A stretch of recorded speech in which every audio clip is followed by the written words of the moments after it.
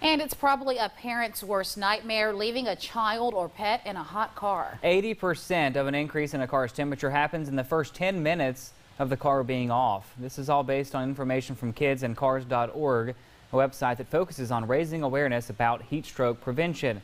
The site says 38 children died in hot cars in Georgia alone last year.